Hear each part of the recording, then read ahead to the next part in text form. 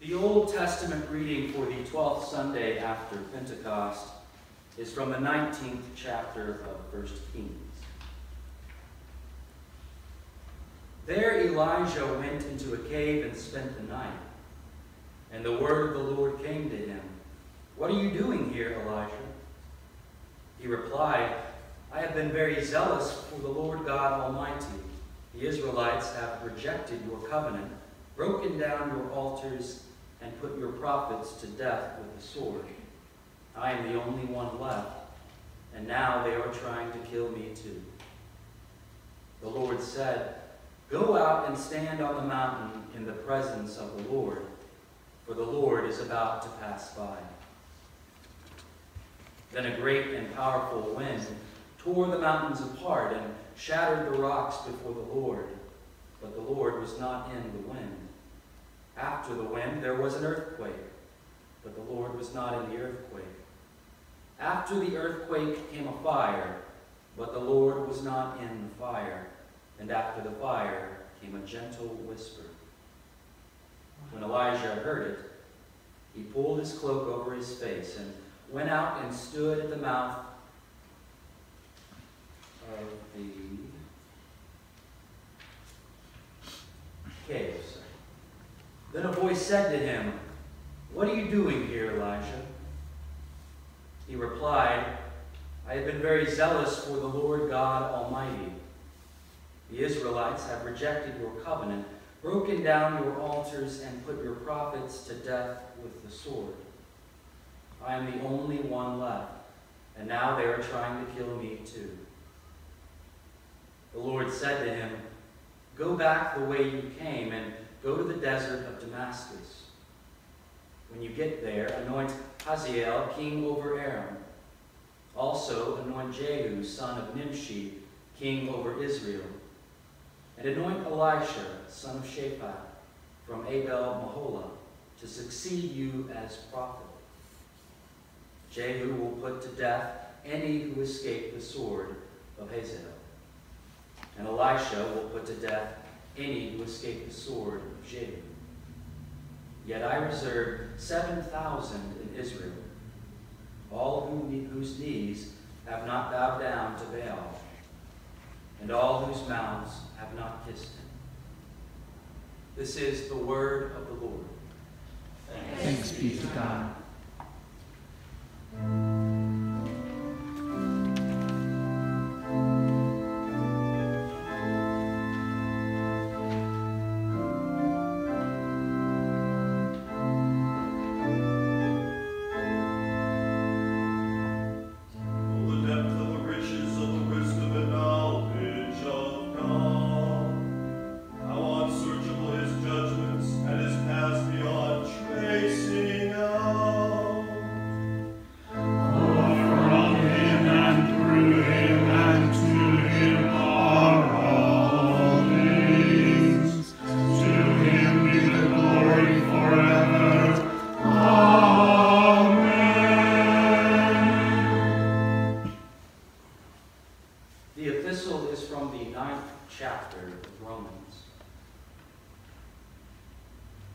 I speak the truth in Christ. I am not lying. My conscience confirms it in the Holy Spirit. I have great sorrow and unceasing anguish in my heart. For I could wish that I myself were cursed and cut off from Christ for the sake of my brothers, those of my own race, the people of Israel. Theirs is the adoption as sons. Theirs the divine glory, the covenants, the receiving of the law, the temple worship, and the promises.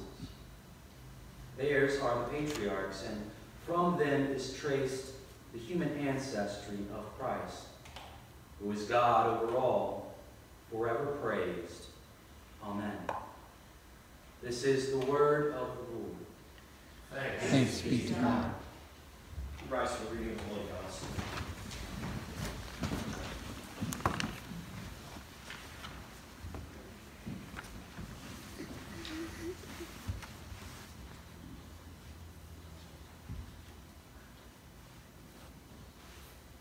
The Gospel is taken from St. Matthew's Gospel, 14th chapter, beginning 22nd verse. Immediately, Jesus made the disciples get into the boat and go on ahead of him to the other side while he dismissed the crowd.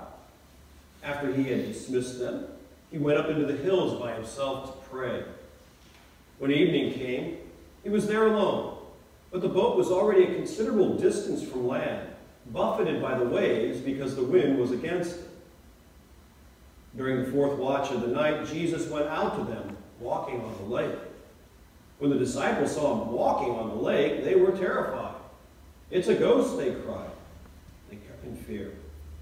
But Jesus immediately said to them, "Take courage, it is I. Don't be afraid." "Lord, if it's you," Peter replied, "tell me to come to you on the water." "Come," he said. And then Peter got down out of the boat and walked on the water to Jesus. When he saw the wind, he was afraid, and beginning to sink, cried out, "Lord, save me." Immediately Jesus reached out his hand and caught him. "You of little faith," he said, "why did you doubt?" And when they climbed into the boat, the wind died down. And then those who were in the boat worshipped him, saying, "Truly you are the Son of God." This is the word of the Lord. Thanks be to God.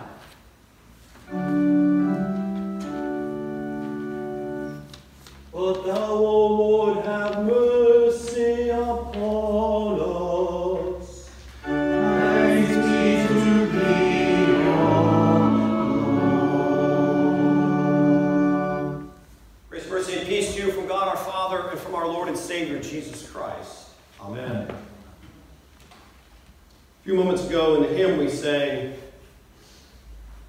"Faith shall cry as fails each sense, Jesus is my confidence."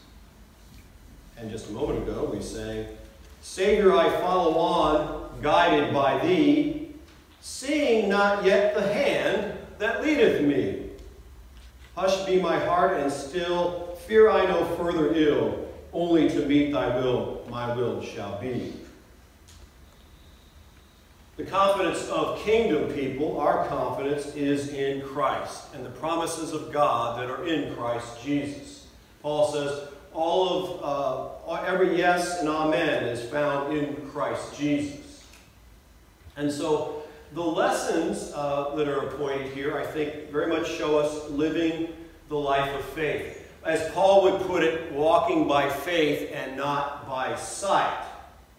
And I love Holy Scriptures because it really does two things. Of course, it does a law and a gospel thing, right? It paints us in all of our weakness and how we are, right? The law always accuses, but yet also shows us our merciful and gracious God and all his goodwill toward us in Christ Jesus. And you see this in the lessons that are appointed for this Sunday. In the Old Testament lesson that is appointed for us, we have the account of Elijah from 1 Kings 19. And remember, Elijah is the great prophet, right? The greatest of the prophets. When Jesus does on the Mount of Transfiguration, who appears there? It's Moses and Elijah. So if you're looking for the prophet of the Old Testament par excellence, other than Moses himself, it's Elijah. And we find Elijah, though in a cave, fearing for his life, afraid. And if you don't know the context, it's helpful to know to see how silly this really is. The context just before this, Elijah has just defeated the 400 prophets of Baal. Remember the challenge, right? You cry to your God, and I'll sit and wait. And pour water on the altar, pour water in the trench, all over which whoever's God is God will burn the sacrifice. And they're crying and screaming, and they can't do anything. And he prays, of course, to the Lord, and the Lord burns up the sacrifice and shows that Yahweh, the Lord, is the one true God. And so he has this great victory. In fact, they kill the prophets of Baal. 400 of them. Why is Elijah in the cave? Because one woman, who's the queen, Jezebel, was trying to kill him. But he just saw what happened, right? He just experienced, he was there. And yet, here he is, in the words of Jesus to Peter, a man of little faith. He's afraid.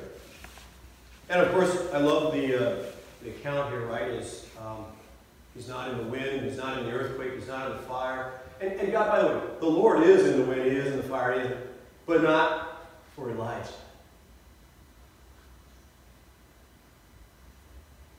He's for Elijah in the whisper. Of course, God is everywhere. God takes care of all things.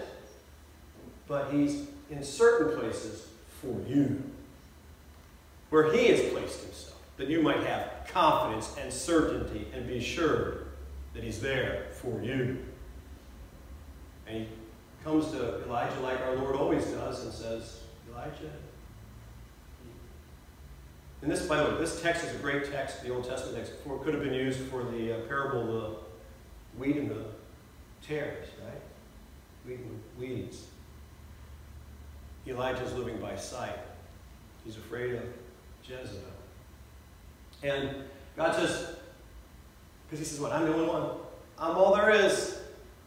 Right? And God says, no, there's 7,000 who have not bent the knee to Baal or kissed Baal. And like the wheat and the tares, right? You know, they grow up and you look at the field and wow, what a mess. And yet the wheat is still there. And God's not going to take away the tares, because if he does so, it'll injure the wheat. And Elijah has a job to do, to be the prophet of the Lord. And God's kingdom is going to come. And there's 7,000 that Elijah's not even aware of who are part of that kingdom. But Elijah, too, shows a little faith, man being a man of little faith, and is, again, needing to be comforted by the Lord. In the epistle lesson, Paul had to learn to live by faith and not by sight, right? He says here that I speak the truth in Christ, I'm not lying, my conscience confirms in the Holy Spirit. I have great sorrow and unceasing anguish in my heart. For I could wish that I myself were cursed and cut off from Christ for the sake of my brother as those of my own race, the people of Israel. And Paul had to actually have an appearance from Christ himself, right, to come to faith. I like to say, he get literally knocked off his high horse. And but how hard that must have been, right? You would think that since Jesus is Israel's Messiah, then most of Israel would accept him. But that's not what your eyes tell you, right? Most have rejected him. That's why he has this great sorrow. By the way, this is a great text, too, that shows that when Paul later says all Israel will be saved, he doesn't mean all Jewish people or the whole nation of Israel as a people. If he did, why would he have anguish for them? But there's 7,000. There's a remnant. And God sees them. And whether we see them or not, it's not the point. But God sees them. And God wants us to live by faith, not by sight. There's a story of a young child and his father. The house caught on fire. The young child was up on the second floor. Dad's outside. There's smoke and fire and flames. The kid is scared. The little boy is scared. Dad says, jump, I'll catch you. Little boy says, Daddy, I can't see you. I can't see you. There's smoke, there's flames. I can't see you. I'm scared to jump. And Dad says, it doesn't matter whether you can see me. I see you. Jump. We have a Lord who sees us, even when we can't see him. In the gospel lesson, this gets driven home especially. Jesus' famous incident of him walking on the water, right? Remember we just had the feeding of the 5,000. The apostles come and say, dismiss the crowds, Lord. We can't take care of them, right? And Jesus says, no, you feed them. And then he feeds them.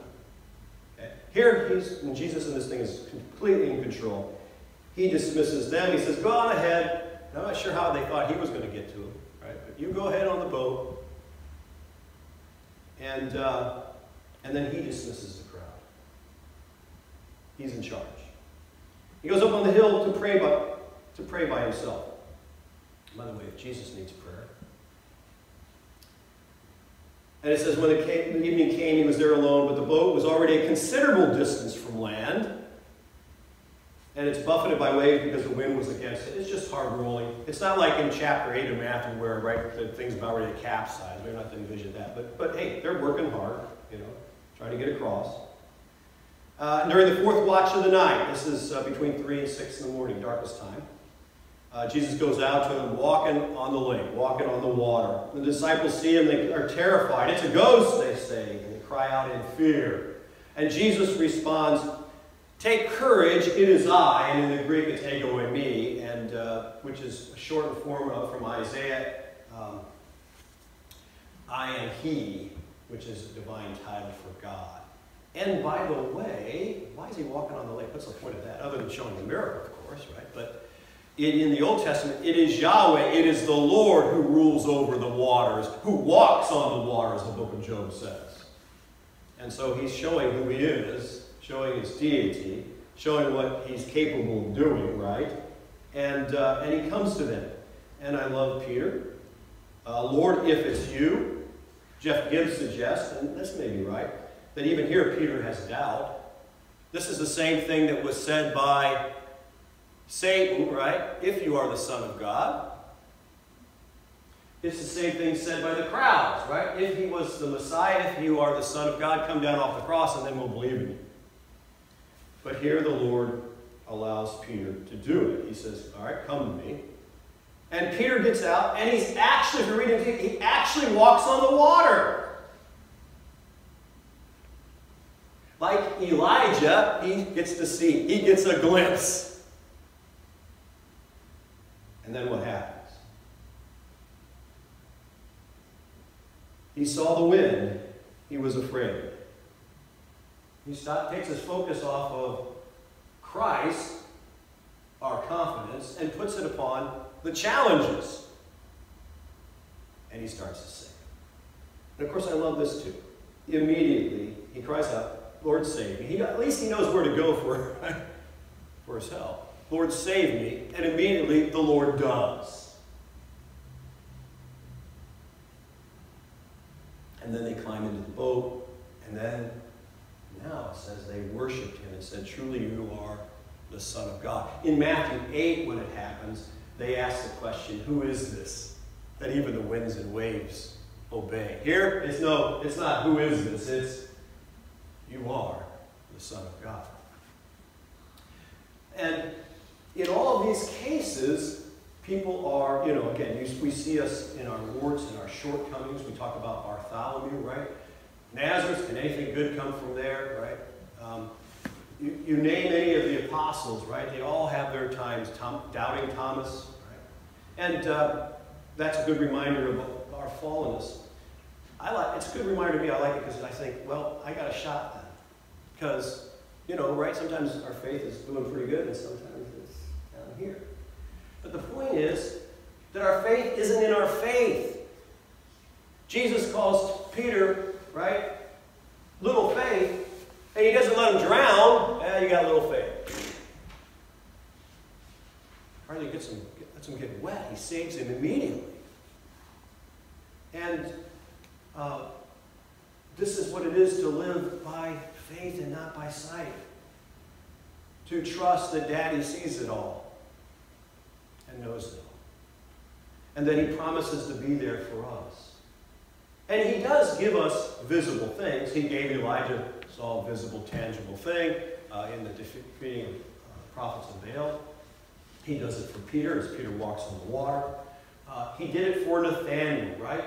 I saw you sitting under the tree. Okay? He does do that. Because he locates himself where his promise is for us.